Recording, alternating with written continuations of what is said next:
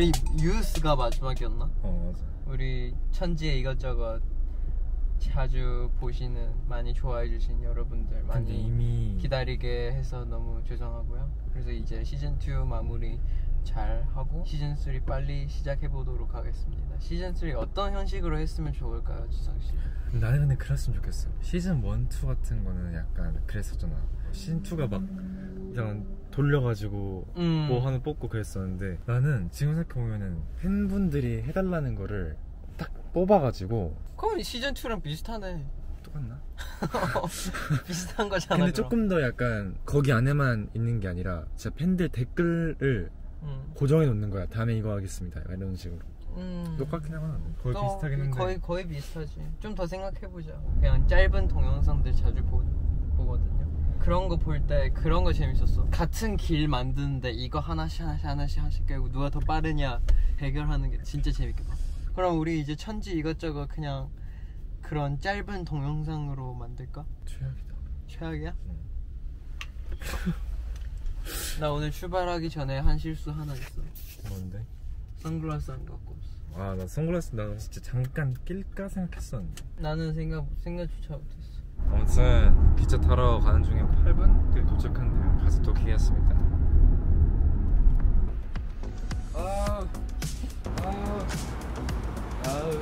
처음이잖아. 나 여기 온지 한 1년 진짜. 1년? 수소 스테이션.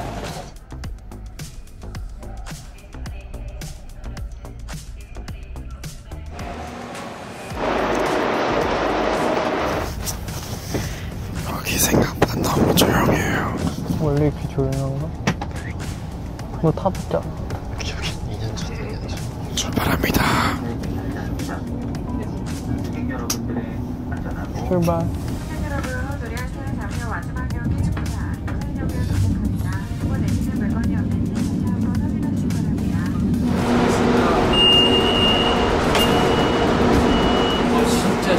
진짜 제대로 했어. 근데 여기 덥다고 얘기했는데 생각보다 춥다. 서늘하고 예쁘다. 오프닝 시작하자고.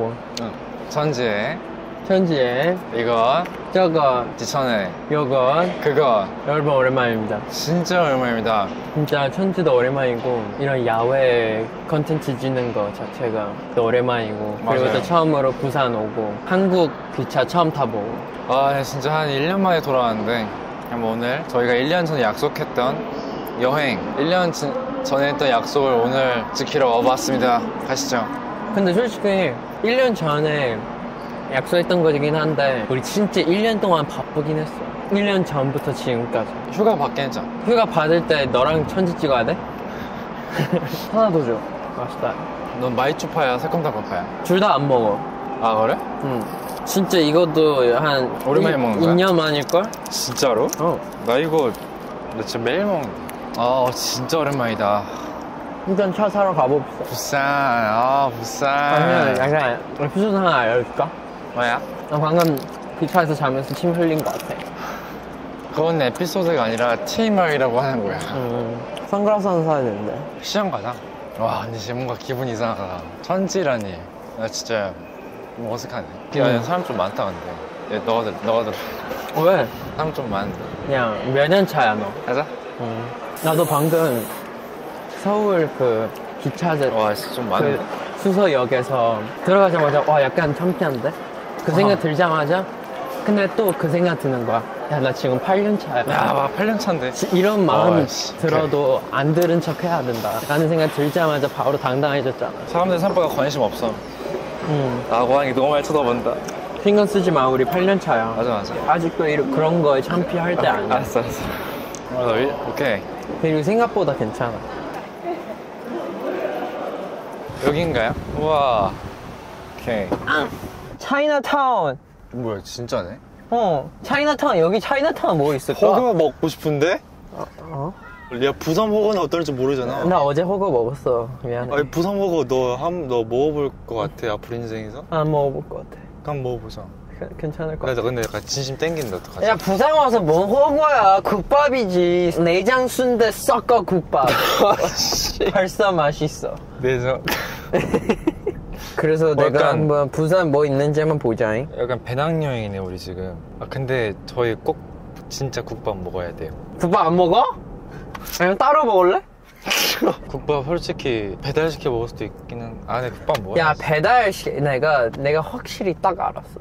내가 거제도 한번 놀러 왔었거든. 찾아보다가 국밥 시장 안에 있는 국밥집이 하나 있는 거야. 그래서 거기 가서 국밥을 먹었는데 진짜 배달이랑 달라. 다르지. 진짜 음식도 기본적인 베이스 면들 다 비슷비슷한 거 있지만 근데 결국 승부할 때는 디테일이야. 그 시장에 있는 그 국밥 디테일 너무 미쳤어. 그 시장에 있는 국밥 날 감동시켰어. 부산 원래 국밥 유명한가? 그치? 그럼 무조건 먹어야지. 중요한 깡통시장 가는 거죠. 그치. 나는 기대한 게 난 솔직히 깡통시장 기대되긴 해. 난 시장 가는 자체가 좋아해. 어릴 때부터 아침에 점심 뭐 먹을지 저녁 뭐 먹을지 엄마랑 같이 장 보러 가거든. 그래서 가서 막 야채 고르고 고기 고르고 그리고 고기 서는 거 썰어서 주는 것도 재밌고. 나 시장 가는 거 진짜 좋아해. 시장이 진짜 재밌어. 근데 부산 시장에 뭐 유명해? 일단 확실히 바다 근처니까 해변 좀 해산물이라던가 그다음에 그럼 고등어회 포장 하나 해서 부산이 국밥 먹으러 가자. 부산이 음식으로 좀 유명하단 말이야. 응. 그래서. 음식 무슨 음식? 그러니까 그냥 음식 맛있는 걸로 유명한데 무슨 음식? 그냥 음식 자체가 다 맛있다. 평균적으로 맛있다. 간이 좀 세다 이런 느낌. 시그니처 음식이 뭔데? 국밥이지. 아 국밥이야? 아 그럼 국밥 무조건 먹어야지. 헉, 탕후루잖아. 야 통귤 탕후루 먹어봤어? 통귤? 통귤 이 큰 귤 하나 그리고 한 입으로 컷해야 돼. 혹시 탕후루 뭐 있어요? 딸기 샤인머스켓. 귤 있나요? 귤은 없어요. 그럼 딸기 먹을까? 딸기 좀 맛있겠네. 아 나 단 거 너무 많이 먹으면 안 되는데. 이제 왔어? 와 터키 아이스크림이다. 이거 우리 조카한테 사주면 진짜 좋아하겠다. 터키 아이스크림 옛날에 진짜 엄청 먹었는데 진짜 요즘 탕후루집 진짜 많이 생긴 거 알아? 야 우리 회사 앞에도 하나 생겼잖아. 아니 그냥 계속 있어. 와 미쳤다. 왜 이렇게 크지? 와 저는 저거 주세요. 너 큰 거를 또 좋아를 하네. 맞아요. 감사합니다. 와 이거 대박인데? 아 알겠다. 이건 토핑이 두꺼운 게 아니라 얼었어. 딸기 자체가 얼었어. 근데 이런 탕후루도 있네. 신기하다. 그러니까 너무 신기한 경험을 했어. 저희가 원래 먹으려던 국밥집이 하필 오늘 임시 휴무를 하는 날이어서 다른 집으로 가는 중입니다 지금. 근데 부산 어묵 맛있다고 하던데. 맞아 부산 어묵도 유명하지. 사가야 되나? 설레. 근데 선글라스는 못 사겠다. 다른 데 있겠지. 야 선글라스. 감사합니다. 다른 국밥집 찾아러 갑시다. 지금 저희가 그 두 번째 국밥집 근처에 주차를 하고 나오고 있습니다. 근데 은근 모든 걸 다 계획대로 이민이 울었어. 잘 안 돼야 더 기억에 남는다. 근데 뭔 말인지 알아. 그치? 항상 뭔가 일이 있어야 돼. 사건이 있어야 돼. 뭐 있어야 더 기억에 잘 남아. 맞아. 그건 진짜 맞아. 와, 야, 분식 다 부산 떡볶이 좀 유명한. 많이 먹어. 부산 어묵 저거 나 근데 농담하는 거 아니라 진짜 유명해. 분식 자체가. 아 그래? 뭔가 저거 뭐 있는데. 탈락. 항정살 없어. 진짜 맛있게 생겼다. 와, 야, 돼지 머리 있어. 와, 미쳤다. 나 돼지 머리 자른 걸 처음 봄. 와. 안녕하세요. 와 진짜 맛있겠다. 오늘 첫 음식은 아이스크림 먹고 마이쮸 먹고 탕후루 먹고. 당 관리한다며. 이때까지 다 싹 다 당인데. 매운 거랑 안 매운 거 구분하는 게 방법 알았어. 눌러보면 아는 거 아니야? 아니야. 이렇게 쫙 펴져 있는 거는 안 매운 거고 이렇게 조금 이렇게 된 거면 매운 거야. 오, 이거 약간 매운 거네? 이건 애매해. 모르겠어. 먹어봐봐. 한번 먹어봐. 아까 거보다 매워. 어? 아까 거보다 매워. 그지? 요거 막차, 요거는 수육. 근데 요거 기다란 거 됐어. 매워? 많이 매워? 와 진짜 많네? 약간 도전해. 조금이라도 있으면 맵네? 맵나 봐? 나 오이고추 진짜 사랑하는데. 오이고추? 고추? 오이고추 안 맵잖아. 부터 드릴게요. 감사합니다. 와. 섞어 국밥. 예, 섞어 국밥.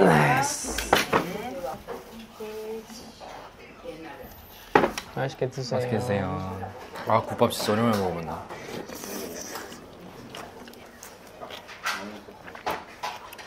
맛있는데? 이거 그 후추죠. 나 아직도 간 조절 중. 그냥 무조건 그냥 때려 넣고 먹는데. 뭔가 우리 지금 약간 되게 청춘들 같아요. 뭔가 새벽까지 딱 놀다가. 이제 해장하려고. 그치. 이게 청춘이지.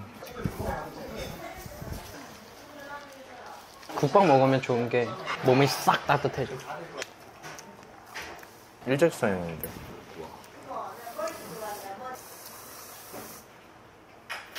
야, 근데 우리 가족 나 빼고 전부 신라면도 못 먹는다.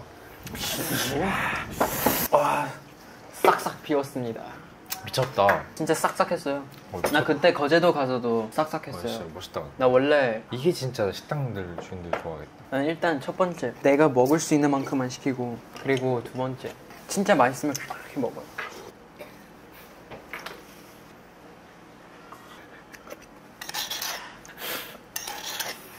와, 진짜 미쳤다. 나 국밥을 이렇게 먹어본 적 없어. 진짜? 어. 나도 서울에 있을 때 그렇게 먹어본 적이 없는데 딱 거제랑 오늘 두 번. 와, 진짜. 쥐치. 우와. 왜 만져? 맞아지 마. 왜? 이건 어차피 익혀야 돼. 파리도 만지는데. 여기 약간 돼지거리네. 수육거리야. 나 돼지 제일 좋아해. 미쳤다, 진짜. 나 파김치 제일 좋아. 나 파김치 미쳤어. 아, 빨리 선글라스 사야 된다. 이제 해변 가는데. 여기 밝은 안경. 한번 가볼까? 나 여기서 기다리고 있을게. 한번 써볼 수 있을까요? 옛날에 제가 초등학교 다니기 전에 부산에서 몇 년 동안 좀 살면서 서울에서 살았을 때도 방학만 되면 맨날 부산 내려오고 그랬었는데, 그때 진짜 뭔가 아는 데 많고 가는 데 많고 아는 사람도 많고 했었었는데, 그 사람들은 다 지금 뭐하고 있을까? 이것보다 좀 비슷한 모양인데 통이 좀 큰 거 있어요. 그냥 이거 이대로 하나 주세요. 네, 감사합니다. 와, 벌써 샀어. 빠르네. 나는 빨라 원래. 이 정도는 괜찮은 거 같아요. 괜찮아요. 네, 괜찮은 거 눈이 같아요. 안 나빠서. 나는 모든 게 여행의 일부라 생각해요. 왜 웃어? 이거 뭔가 좀 좋은데? 아니, 이게 진짜 집에서 그냥 틀어박혀서 있는 것보다 이게 훨씬 나아. 이틀 후에 이제 파리를 가는데, 파리도 좋아. 파리가 진짜 그나마 갔던 도시 중에서 제일 가봤어. 그럼 다른 도시 어떻게 뭐가 돼? 이렇게 많은 내가 그동안 갔던 도시 중에서 파리가 제일 예뻤어. 많은 예쁜 도시를 갔지만 그 중에 제일 내 기억에 남았던 곳이 파리였다. 맞아. 이렇게 얘기하면 더 내가 그건 그렇게 얘기했잖아. 아니야. 다른 도시 예쁘다는 걸 얘기 한번 해줘야 돼. 근데 파리가 좋은 게 뭔 줄 알아? 디저트가 맛있어. 다른 데는? 다른 데는 음식들이 맛있더라고. 그래. 그럼 파리 음식은 안 맛있고 디저트만 맛있다. 진짜 오늘 뭐라고 했냐면, 원래 저희 철러가 차 타고 오자고 했었어요. 제가 끝까지 SRT 타고 오자고 했거든요. 너무 잘했어. 나 너무 대견했어 내가. 근데 부산이 예쁘다. 아니면 오늘따라 예쁜 건가? 날씨 좋아서. 와, Take it off. 앨범은 좋아. 에이, 뭔가 네이션 끝났잖아. 좀 아쉽지 않냐? 네이션 자체 재밌었어. 좋았을 수. 그리고 솔직히 우리 네이션 때 좀 좋았어. 아 미쳤지 우리 캥거루. 거의 더베 캥거루가 메인 아니야? 솔직히. 나 두 개 다 있네. 좋겠다.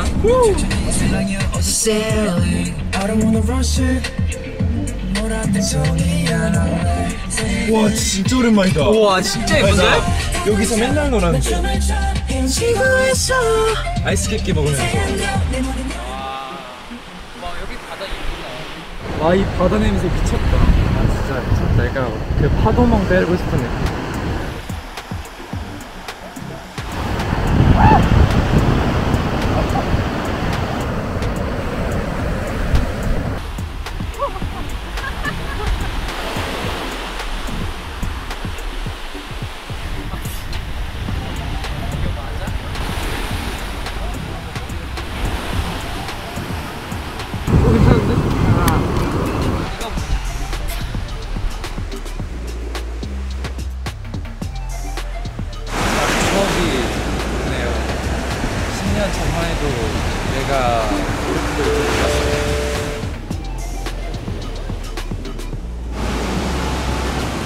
진짜 귀엽다 얘.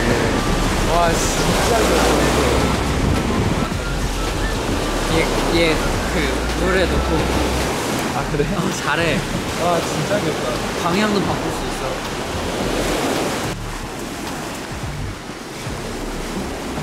발자국.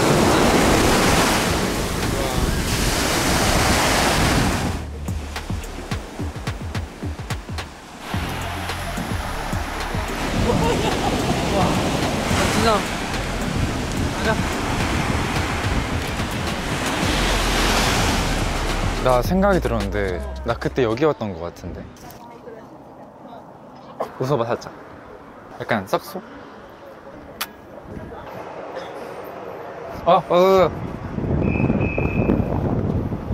그 저거 봐봐.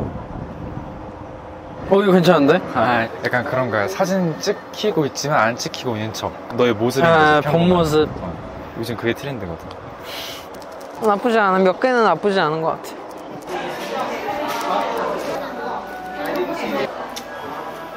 이걸 왜 온 거야? 응? 나 기념품 보는 게 좋아해. 나랑 안 맞네. 이 인형 좀 귀여울지도? 이름이 모찌 쿠션이래. 정겹다. 진짜 귀여워. 여기 약간 그 연인들 데이트 코스 느낌 나네요. 이걸 철러를 못하게. 자, 이렇게 좋은 거. 저기 있는 게 설마 저 큰 요트인가? 완전 저기 있는 거. 저기 약간 흐릿하게 보이는 거 있잖아. 저기 요트 아닐걸? 아니지? 요트가 아무리 커도 저렇게 그치. 안 돼. 저 한 섬? 이 거리에서 저기 보면 그거 진짜 큰 거야. 거의 섬인가? 섬 정도 아니고. 바쁘다가 휴가였다가 또 조금 스케줄 하다가 뭔가 이렇게 스케줄이면서도 노는 그런 뭔가 나쁘지 않네. 야, 여기 블루투스 스피커가 있다. 아니야, 블루투스 아니야. 이거 이렇게 넣어서 이렇게 아 진짜? 터치는 거야. 아, 내가 탔던 그 케이블카, 송도 케이블카는 블루투스 스피커 있어. 이렇게 또 지는 밤 오늘은 기뻤음 해 열어볼래 너의 맘으로 가는 문 딱 봐봐. 네, 너의 모습. 보고 있는데? 요즘 노래 듣는 게 좀 좋더라고. 어우 야 씨. 공기 좀만 더 좋았으면 더 좋았겠다.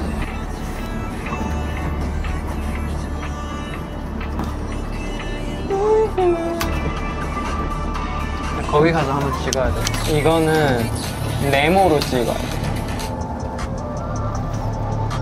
뭔가 시즌2 분들 뭔가 데이트 코스 아는 사람들은 이런 애 다 알겠네. 알겠지?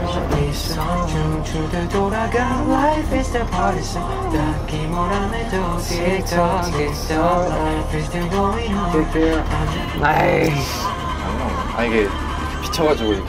너 확실히 사진 못 찍는구나. 아니 아직 찍지도 않았는데. 나쁘지 아 않네. 근데 이거 나쁘지 않네. 성능 때문에 안 되겠다. 이렇게 꽉 붙어갖고 이렇게 조금 틀면 괜찮아. 그 이미 보이잖아. 뭘? 그 비친 게 보이잖아. 이거? 어. 이 정도 괜찮아. 나 저거 싫어. 아니 좋았는데? 되게. 좋은데? 일단 날씨가 좋아서 너무 다행이에요. 날씨가 덥지 않고 춥지 않고 날씨가 경치 별로였다면 좋고. 정말 같이 동행하는 사람 아쉽고.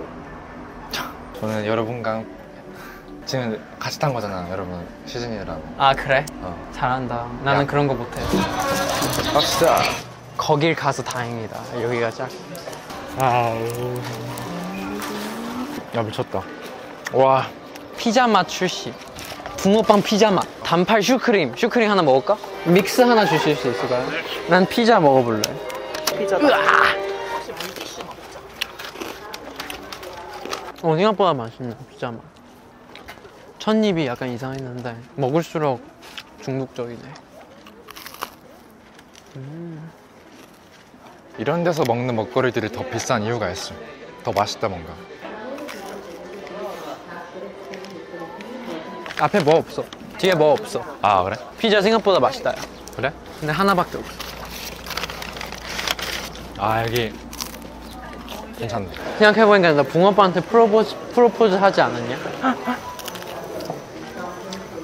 이번 연도에 나 붕어빵 1월부터 4월까지 거의 그거였어. 진짜 하루에 8개, 12개 먹고 그랬어. 이번 연도가 특히 뭔가 많이 먹었어, 진짜. 재밌는 와, 하루나요. 왜 이렇게 맛있냐, 이거? 우리 행사하러 가는 거 비해서 진짜 짧은 길이긴 한데 기차 2시간 반 타고 올 보람이 있네. 난 재밌었어. 기차가 더 빨랐으면 좋겠어. 진짜 한 1시간 반? 아니야, 30분. 저기 봐, 저기 보자. 보고 있어. 그 정도 센스 있어. 같이 아래. 어? 아래. 카메라. 가시죠. 오케이. 맛있네. 회 다 떨어졌다. 우와. 너 민다. 나 약간 이런 공포증 있어, 약간 나. 진짜? 우와.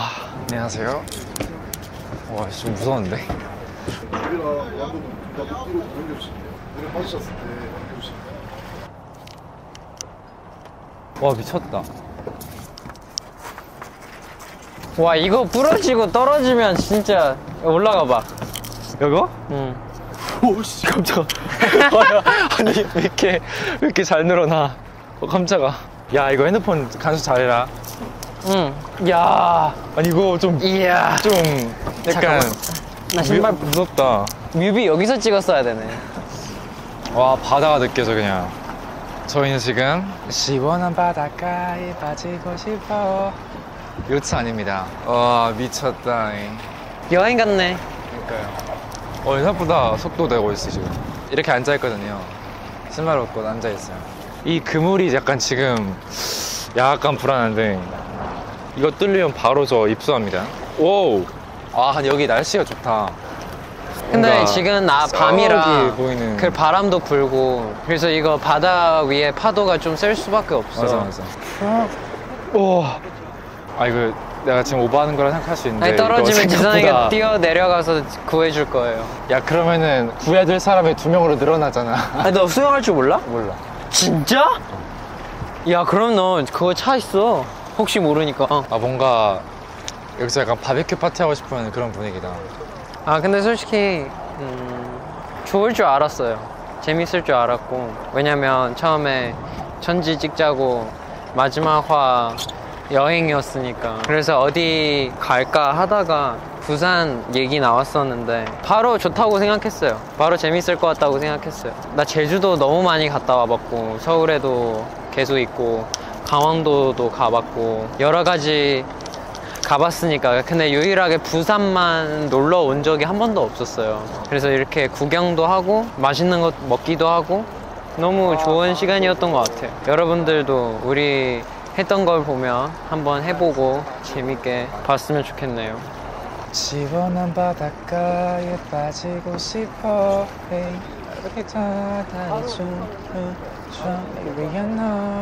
와, 광안대교 불빛 나온다. 야경도 보고 뭐 먹으면서 그것도 했었는데. 뭔가 해적 같은데? 너 할 수 있어? 여기 올래? 아, 갈 수 있는데 지금 좀 한 명씩 찍을까요? 제가 찍어줄게요. 마음 좀 먹어야 돼. 아, 근데 진짜 빨리 어두워지긴 한다.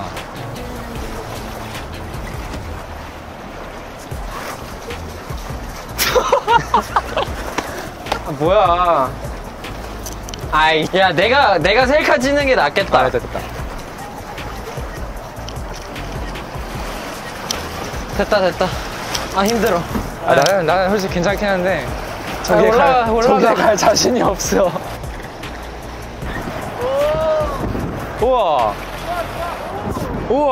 아니, 이거 너무 뚫렸어, 여기. 야, 미쳤다. 야, 아니야. 올라가 봐. 아, 봐봐. 나쁘지 않네. 미쳤다. 나 한 번 튕기면 바로 그냥. 내가 살려줄게. 와, 미쳤다, 저기 봐. 그냥 완전, 와. 아주 낭만 있는 곳이구나. 우리도 한다. 야, 철로야, 너만 사투리를 해. 우와. 소리가 아주. 네. 뭔가 싸우는 것 같아. 우와. 우와 우와 우와.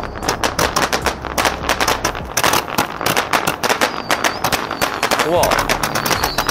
오. 우와. 소리 들려요? 약간 신기전 쏘는 거 같아. 이게 뭐라고 이렇게 신기하냐? 와 미쳤다.